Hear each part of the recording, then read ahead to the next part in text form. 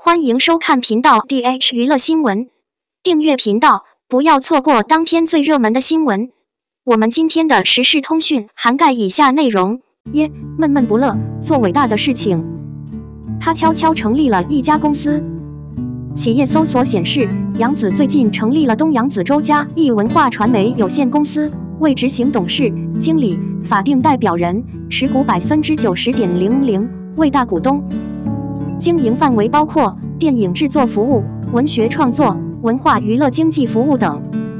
据悉，这是杨紫在个人工作室之外成立的第一家公司。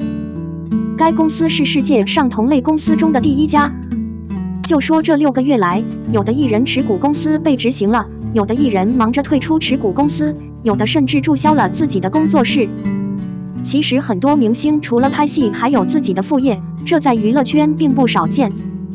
杨紫作为90 Top 花，不限平台、不限卫星、不限题材，古装、言情、都市、民国、抗战剧一应俱全，每个领域都有对应的代表作品和代表角色，热度和实力兼具全能，没有缺点。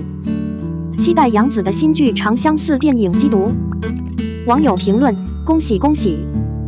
杨老板遵纪守法，做好自己的事业。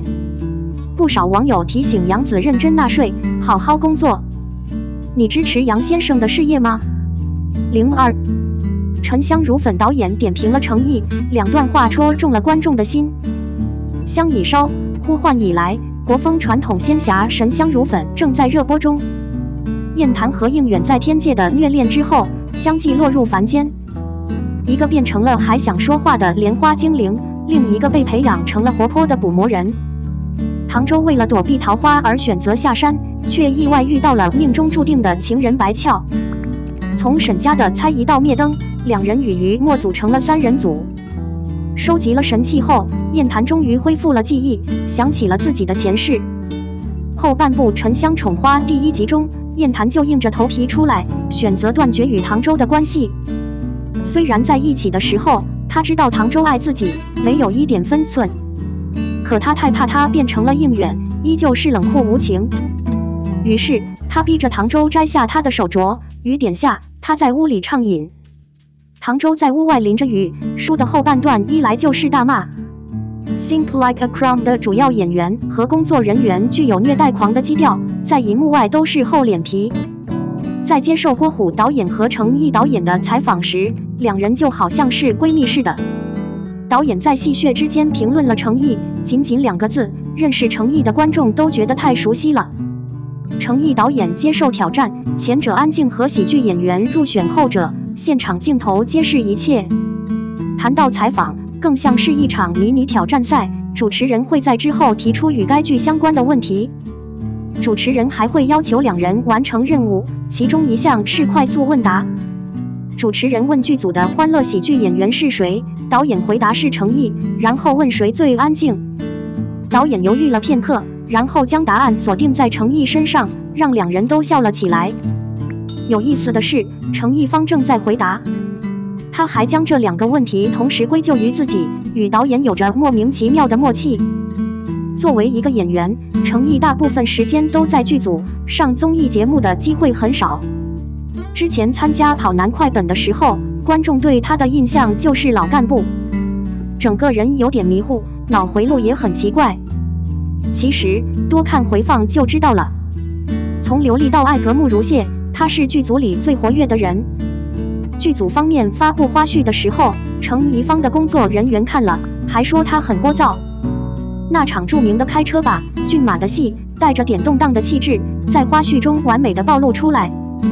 作为天天在片场指导的人，导演自然最清楚。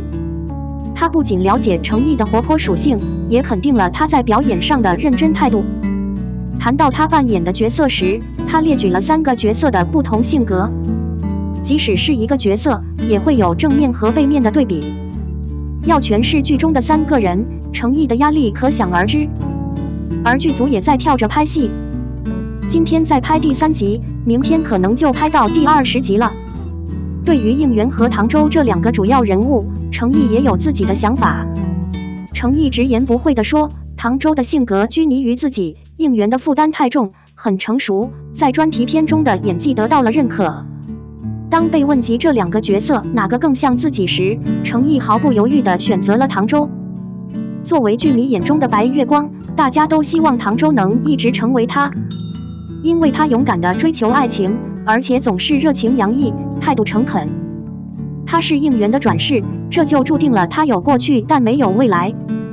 所以当燕丹说他是皇帝的时候，他只能委屈地说自己不是。但为了讨好燕丹，从他的角度看，他穿上了神主的衣服。他今生只是一个凡人，他的爱情才刚刚开始，他所爱的人却要与他决裂。表白被拒绝后，他还是谨慎地问是否还能做朋友。穿上神君的衣服时，可以清楚地看到他装出一副沉稳霸气的样子，这是真身应援所不能比拟的。应援作为一个仙魔混血儿，他的叔叔不断告诉他不允许他谈恋爱。他明明是9重天最强大的战神，却不能在战场上保护自己的同伴。当他回来的时候，他唯一的想法就是寻死。应援可以说是遵循礼仪的偏执，他对自己要求太严格。但如果做不好一件事，就会觉得对不起人民。尽管他心里也有幼稚的一面，动不动就会转弯抹角，但他本质上是一个过于成熟的人。所以燕丹不能保证他回来后还能爱他的信心。唐周是个心高气傲的年轻人，应援是个有大爱的菩萨，一个凡人和一个神，差别就出来了。从天人篇到凡人篇，成毅诠释的这两个角色的演技对比度是公认的。正如他和导演所说，当团队的条件已经固定下来后，一部剧能否大红大紫，就要看观众了，整个团队都会尽心尽力。那么，你想要成毅在《沉香如屑》中的整体表现吗？03，玉骨遥在暑假期间播出。肖战粉丝支持协会回应，没有具体日期。肖战、任敏主演的《玉骨遥》在开播之前，无疑是名声在外。我一个人的预告片的视角数量已经超过了5亿，而且还在不断增加。您必须认识到，现在许多电影和电视收藏已不再通过1亿个视角。由此可见，任何人对这部剧的期待都是非常高的。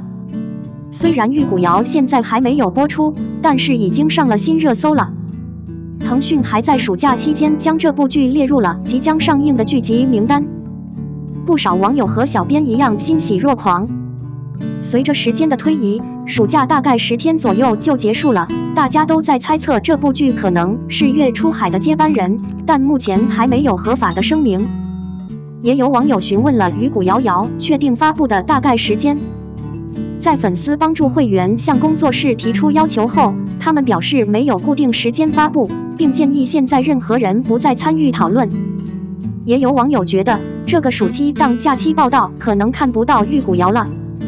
毕竟，他们最有效的表示可能会推出夏季假期报告，但是他们现在不再说明这是哪个夏季假期报告的里程。